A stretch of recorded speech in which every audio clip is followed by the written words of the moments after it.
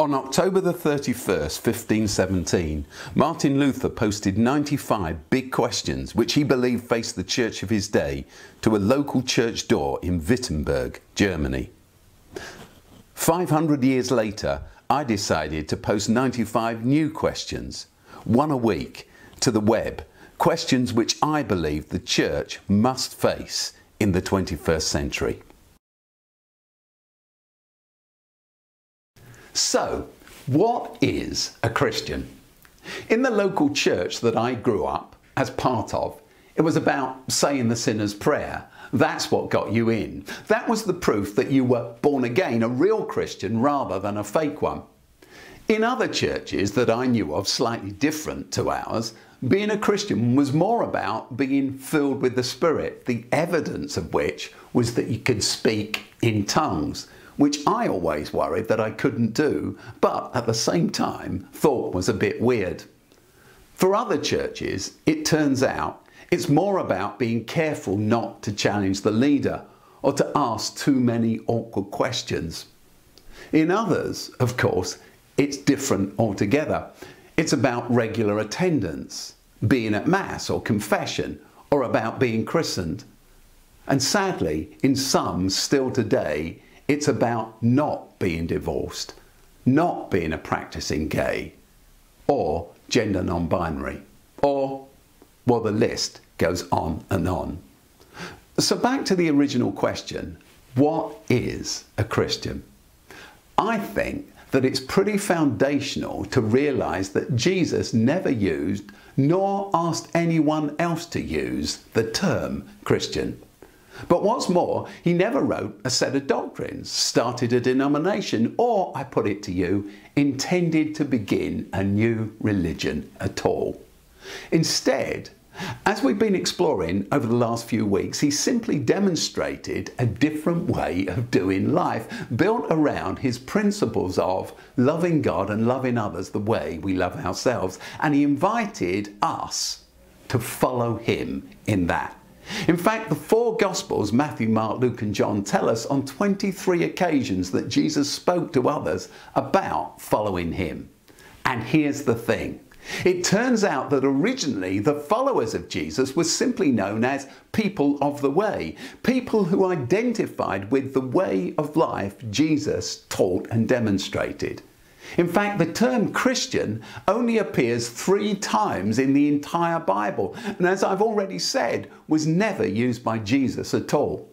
Strangely, it was originally coined as a way of ridiculing Jesus' followers, invented by their opponents a decade or so after his death, with the specific intention of mocking the people of the way.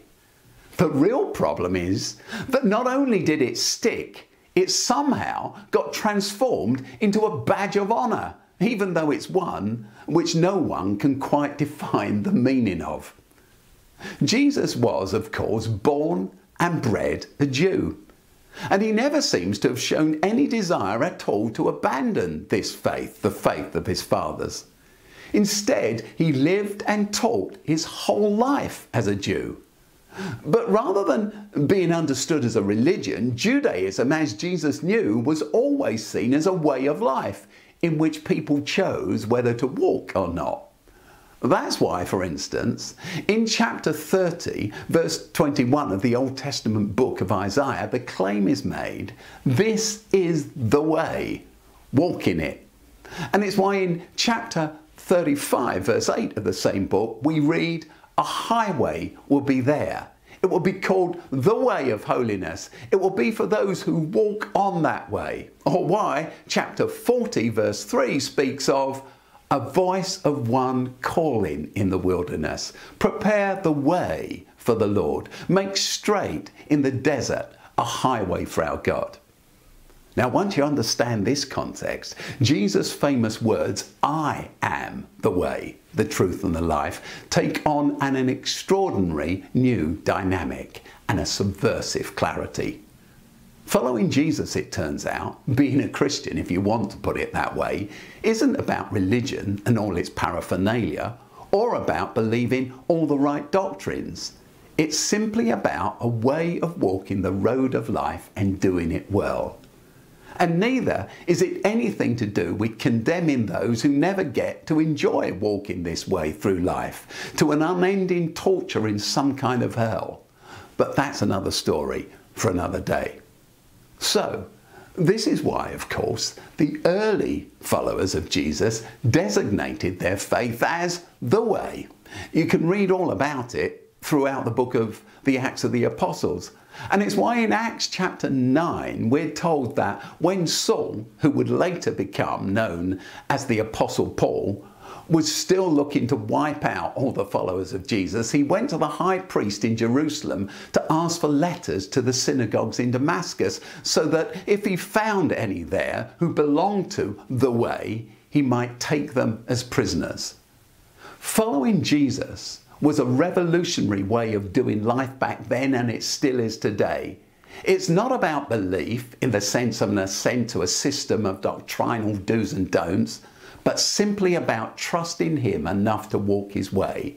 Or, to put it differently, it's about letting his story shape our actions, our attitudes, our responses and initiatives.